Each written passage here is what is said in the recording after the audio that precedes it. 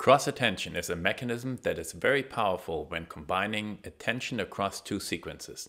It is a key part of the transformer architecture, and therefore understanding it is fundamental in modern machine learning. In this video, we're going over the high-level workings of cross-attention, and in the end you will see a compact code implementation of a cross-attention layer. This will set you up with a good understanding of the cross-attention concept. Without further ado, let's get into it. The topic today is cross-attention, and right off the bat, here's an example where cross-attention plays a role. This is the transformer architecture that a lot of you know. It is from the paper Attention is All You Need.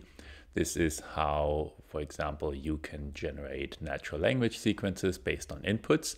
And what you see here in this multi-attention head here is you see attention coming in from the encoder layer, but also parts of the decoder play a role here.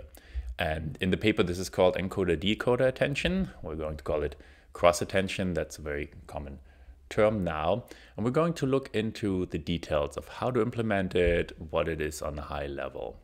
So first of all, if you are not familiar with attention at all, I recommend my previous video. There I go into the details of self-attention and how it is implemented. And in this video, we'll kind of build on top of that and like how to use an attention mechanism to achieve something such as cross-attention. So we're going to look high level at an attention block, and we're going to be calling it multi-head attention from here on out. So on the inputs and outputs of that block, nothing has changed. Multi-head attention simply means you have multiple attention heads in your attention layer. That makes the attention layer more powerful, more complex. And so usually you have more than one attention head. So we're going to call it multi-head attention.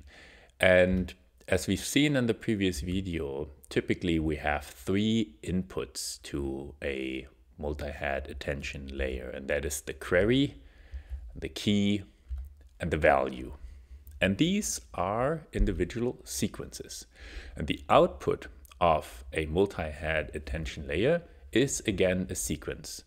The difference now being that the embeddings in that sequence are changed and they have been impacted by the attention mechanism. And so the sequence pays attention to parts of within itself. So that is on a high level what multi-head attention is. Now let us remind ourselves how a sequence is represented.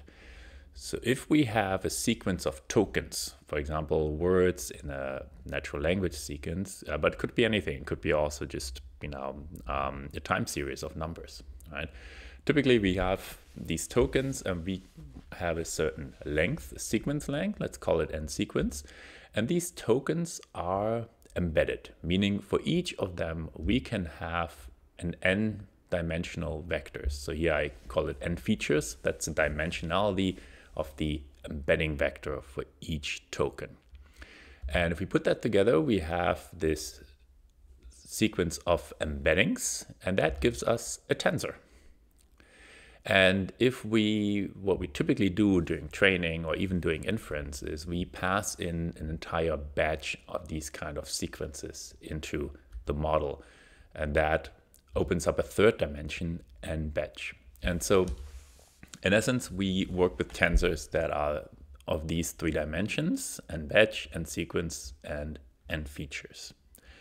And in our multi-head attention network, that means each of these sequence inputs become these three-dimensional tensors. And what comes out as a sequence is again this three-dimensional tensor. And the dimensionality did not change during that process. Now, we've covered the special case of self-attention in the previous video. Self-attention is when the query, key, and value input are all from the same sequence. And now cross-attention has one key difference. We have the query coming from another sequence as the key and value input. And that's essentially it. So on the implementation of multi-head attention, nothing has changed. It is just what we select as the inputs to that multi-head attention layer.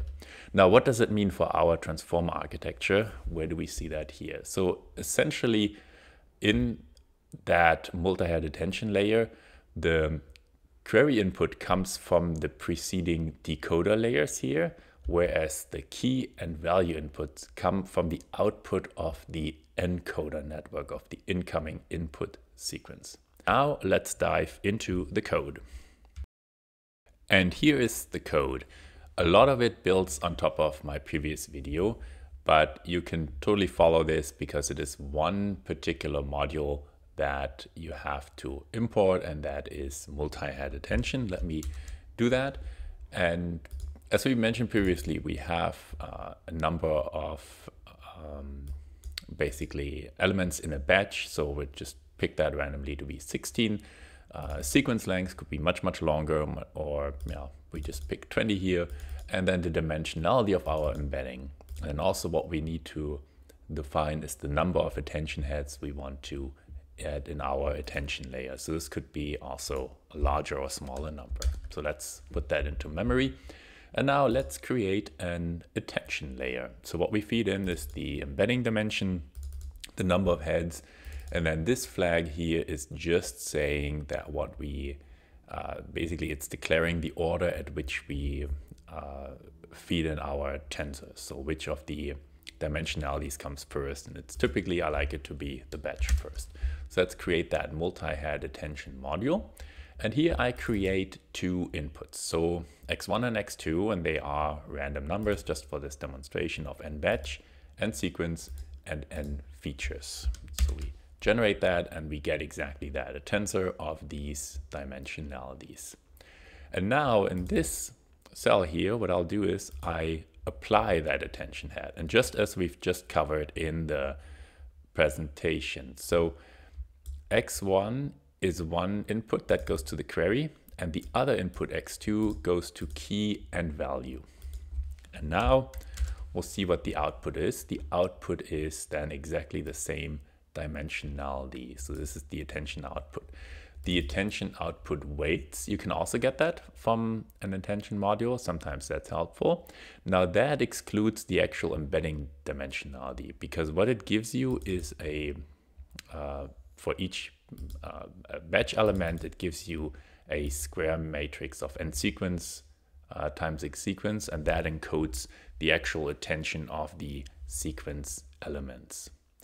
So with that, that's a small demo. This is how you can implement cross attention. It really builds on top of what we've previously done on multi-head attention.